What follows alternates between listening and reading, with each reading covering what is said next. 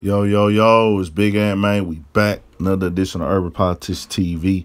Had to come tap in real quick, show some love to Birdman, dog. Just offered, and he getting with the people in the city and everything like that. Finna try to pay the rent for the month of May for everybody in the area of his projects and area where he grew up in uptown New Orleans. It's a real dope act by Birdman. Everything with the coronavirus going on and shit.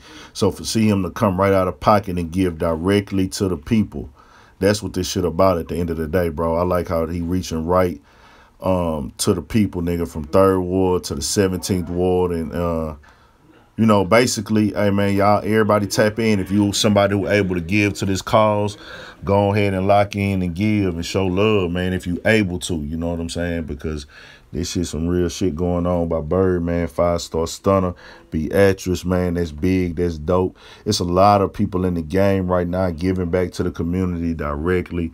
I'm seeing different artists. I seen PQC was buying groceries. Money Man been sending people cash apps every day, showing love since this shit. And it's a lot of artists who giving directly to the people. I'd rather personally see that. Shout out to, Yo Gotti, Meek Mill, and Diddy, and everybody else who donated to the cause that they had going with the Philadelphia, Michael Rubin, the owner of the 76ers. But me personally, I think that it go directly to the people. It could kind of cause a bigger impact as opposed to donating to these corporations where they busting the money down, counting the money before it get to the people.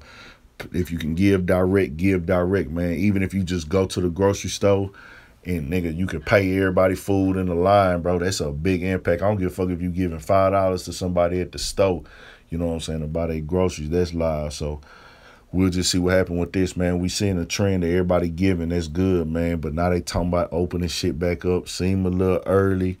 But I think Louisiana probably gonna still be on lockdown for a little bit. So shout out to everybody who donate. Shout out to Birdman, dog. This gotta get publicized. Niggas doing this shit on GP on their heart, man. So that shit love to me. I got nothing but respect for these type of actions. I don't give a fuck what nobody got going on, man. You helping somebody in the time of need when you're not obligated to. That's all love and respect, man. Shout out to YMCMB, Cash Money doing their motherfucking thing.